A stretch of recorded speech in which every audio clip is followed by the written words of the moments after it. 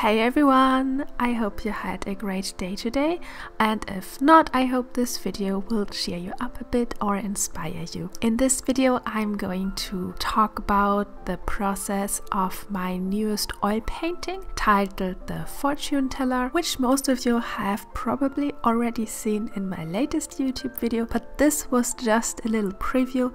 In this video I'm going to show you the full process. Real quick before we start, if you want to learn more, I have lots of tutorials and real-time lessons available for you on my Patreon site, in which I teach you my technique in detail and step by step. In many of my videos you even get to see my mixing process in a second camera window, and you can download the reference photo too. On top of that, all videos are downloadable and you can keep them forever. For just $5 a month you get instant access to over 70 painting videos. That's pretty neat, right? And for only $10 you get access to another whole library of underrated but even longer real-time videos of all my recent artworks. If you have seen some of my works and you always wondered how I did them, then this pledge is the right one for you. Just visit my website and browse the tutorial section. There you will find a list of all lessons and real-time videos available. So what are you waiting for? Up your painting game and join me now on patreon.com/Lioba Brückner.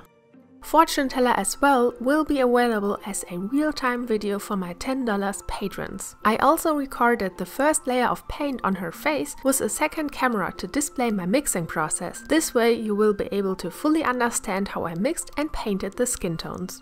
And now back to the painting process. Like all my oil paintings, I started this one with creating a Photoshop mockup first. This alone took me probably 2 days. I really get carried away when I do Photoshop mockups because there are just too many possibilities on how to do a painting. The difference with this mockup, however, was that I took the famous oil painting Carnation Lily Rose from John Singer Sargent as a reference for the painting. This is just my absolute favorite painting of all paintings probably. I really love the expression and the dynamic and just the colors.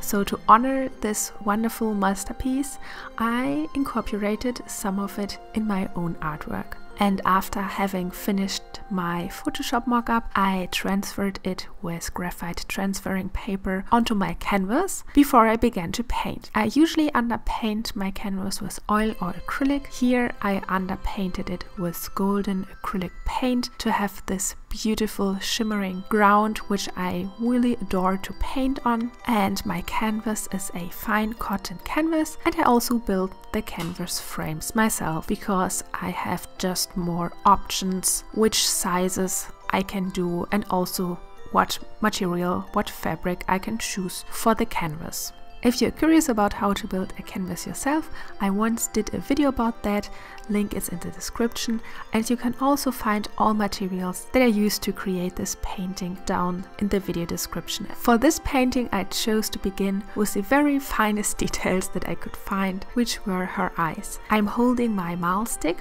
which is just a wooden stick that gives my hand and my wrist stability, and I used this very handy brush to start drawing the outlines of her eyes. After having filled in all the outlines, I began adding the white of the eyes, which is never white, and I continued with the irises and the skin around her eyes.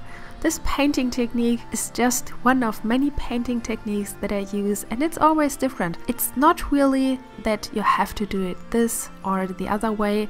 Sometimes I just feel like when I want to paint something very realistic or very fine, I choose this technique, because then in the first layer I can already add a lot of details, and sometimes where I want to paint a little bit more loose and rough, I fill out entire areas like the portrait portion and other areas in one session, and I don't really pay attention to much detail, and this depends on the vision that I have for my painting. For this painting I wanted to have a super detailed and realistic face, and I wanted the rest to be very abstract and rough and wild and maybe like a little bit like a modern abstract painting. So I thought the perfect contrast for that would be a very realistic face.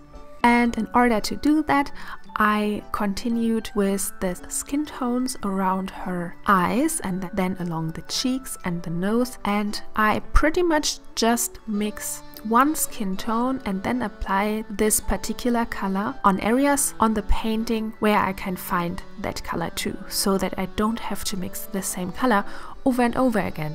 This would annoy me a lot and it also is a little bit a waste of time, because it just makes sense to fill up some areas of the painting if you have the exact same color on your brush. At least this makes sense for me. I also really enjoyed to work in transparent layers, which you can see in the portion of her neck, because then I can see those rough brush strokes and I can also see some of the underlying underpainting come through. And it kind of reminded me of the old masterpieces like Sargent's work, where you still see some brush strokes and translucent areas. So I really wanted to keep that and also keep some rough abstractions and brush strokes in areas where I normally don't do that, like the neck, for example. I slowly filled in all the skin tones in her face, which took me, I think, 2 hours. And I know that even though I tried to include as many details as possible, I know that the first layer is never be able to provide a full coverage and be 100% opaque. Instead, the first layer will always be a little bit rough, and at a certain point you can't build up more paint and you won't be able to make more details. So at that stage where it was still rough but I couldn't add more details, I just kept it like that and continued with the remaining parts of the painting. I actually managed to fill up the entire painting in one day, which is very, very rare for me. But I decided to work long at that day, and also because I didn't have a lot of details in the background, like roses or butterflies or other things that needed more attention, I could fill up the background and the hair relatively quickly.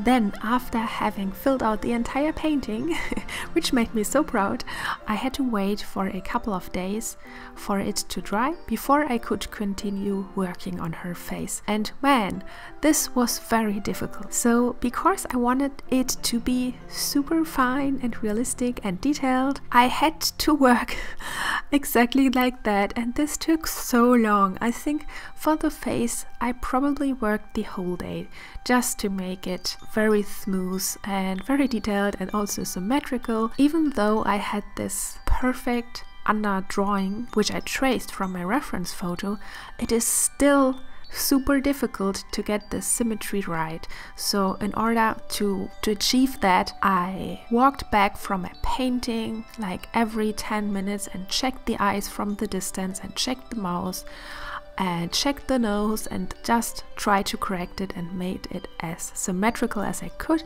and in the end it worked, but it was super difficult. Also, in order to paint the lashes, I could had made it a little bit more easier than I actually did it.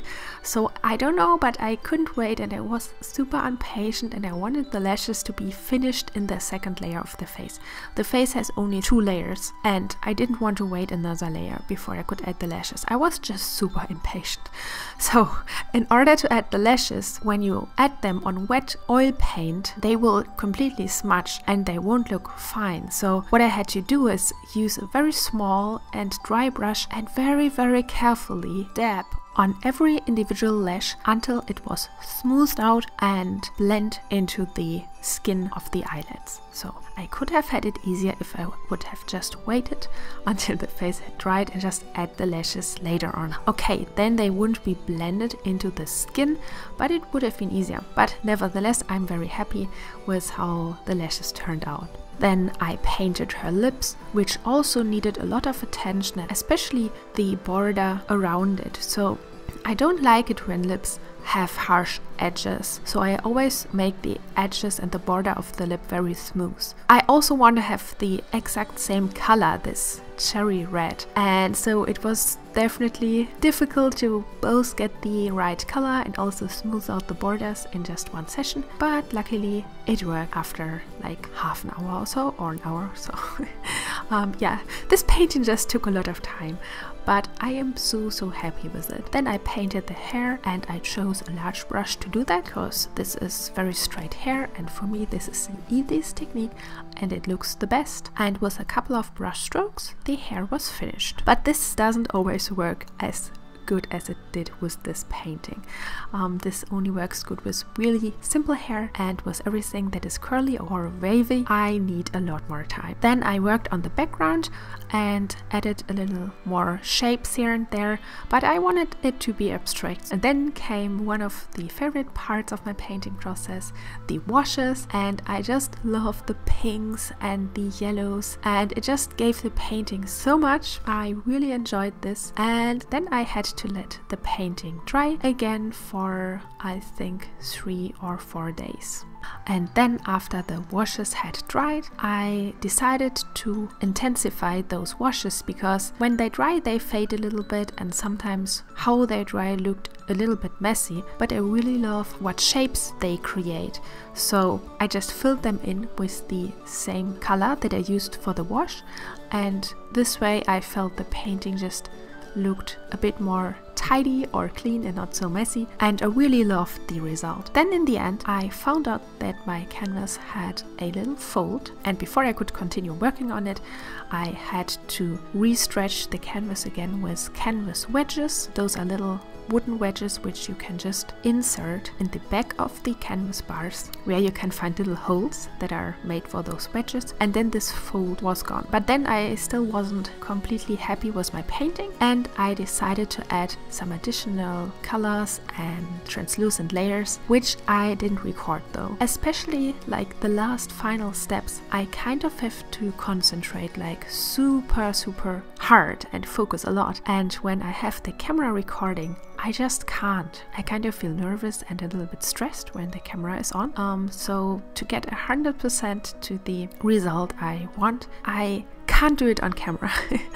So I will just show you the final painting, in which you might be able to see the last steps that I added. As I mentioned in the beginning, I titled her The Fortune Teller. I did have other titles in mind, like Take Me to the Carnival or Take Me to the Circus, which I also find very cool because it reminded me of the song White Unicorn by Wolfmother, which I find just so good and such an amazing song. And when I was young I found the circus and the carnival extremely exciting. I really loved all those market booths and the ghost rides and all the colorful wagons and just the atmosphere, all the fancy food that you only get at the carnival. So this was really magical for me when I was young, and this painting really reminded me of this feeling. And I thought Fortune Teller would be a great title because she could be a oracle somewhere on the carnival in a tent. So yeah, this was the idea behind the painting. Of course, she's not a regular girl. She's somewhat magical and mysterious, as all my girls are that I paint. Yeah, so I hope you enjoyed the painting and the process. And today I didn't write a script. It is rather late in the evening, so I hope you don't mind. And if you liked the video, don't forget to comment, give it a thumbs up and subscribe to my channel. So I see you in the next one. Bye!